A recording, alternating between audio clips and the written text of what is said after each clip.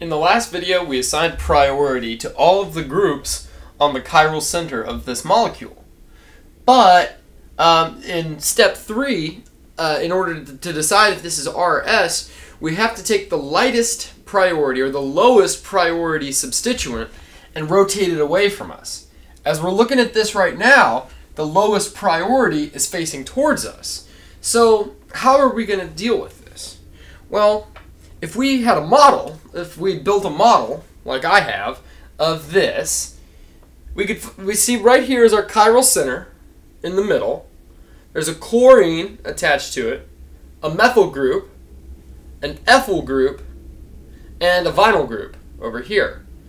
Now, this is oriented in the correct way. The chlorine is pointing away from you, the methyl is pointing towards you, and this one, I mean, it's correct as it's shown on the board here.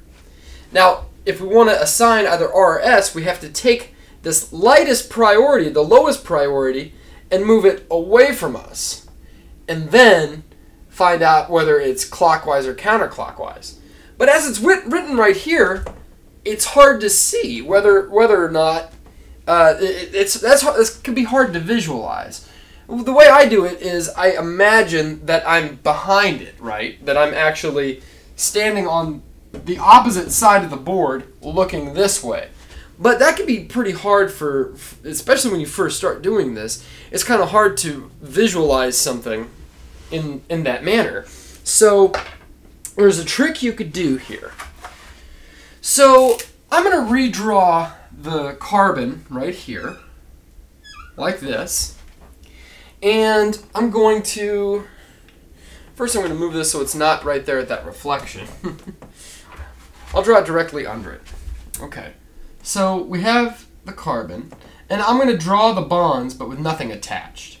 Okay, so there's something coming out, something going back, and then two things in the plane.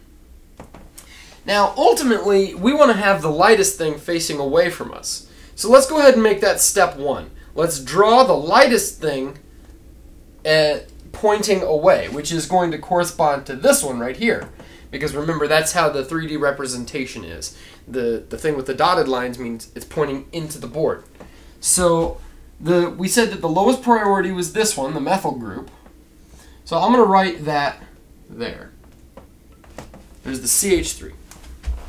Now, whenever you have something on a chiral center, if you make one swap, now it's no longer the same molecule, right?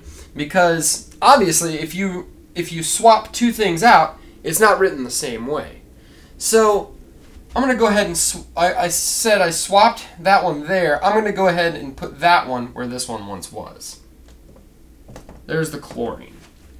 Now if I were to draw this one right here and this one right here, well, obviously we'd have a different molecule. So what happens if we swap it a second time? Let's say we make another swap. So if I swapped this one over here and this one over here, well, CH3, CH2, I drew this ethyl group on that side, and now I'm going to draw the vinyl group on this side. So there's the CH double bond CH2. Well, now we have the same molecule because we've made two swaps. If you don't believe me, let's check it out. Let's see. So we had our vinyl group up top, right here. There's the double bond. Here's our chiral center. Right here with my right hand, I'm holding the ethyl group. There's the methyl group coming out towards us, and the chlorine going away from us. Well, as I've drawn it here, the chlorine's coming out. So it's like this, right? The chlorine's coming out at me. The methyl group is going back. The vinyl group's up here. And the ethyl group is right there. So I've drawn the same molecule by making two swaps. And that's generally the rule. And you can make any two swaps you want. I could have swapped these two and then these two if I wanted to. As long as I don't swap these and then swap them back, because then I haven't done anything, and what's the point of that? So when you have something drawn in a three-dimensional configuration, and you want to rotate it so that the lowest priority is facing away from you, step 1 is redraw the chiral center. So you have your chiral center there, and you just redraw that, right? The same way with all of those bonds, but with nothing attached to the bonds. That's step 1. Then step 2 is you take your lowest priority and put that in the position that's away from you. And so then you make that first swap, okay? And then you just make another swap. And you could choose any 2 you want, but you might as well go ahead and choose the 2 that you haven't done before. You know, I don't know. That's the way I usually do it, if something's really confusing and I can't just visualize it. So, now we're at this point. Sometimes it's helpful to go ahead and write the numbers back where they were so you don't get confused. So, the lowest priority, we said, was this one, the methyl group. And that's facing away from us, which is good. That's what we want to do. And, okay, which one was this? That was the highest priority. That was number 4. This one was number 3. It's the third. And then this one, the ethyl, was number 2. So, now we can move on. We've done step 3 in the overall determining if this is R or S. So, we've done step 3. We've rotated it so that the lowest is pointing away from us. And now we could see whether this goes clockwise or counterclockwise.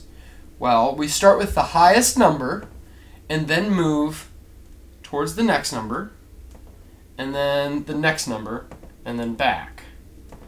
So I see that this is a counterclockwise motion right here. So since it's counterclockwise, it's S for sinister or left-handed.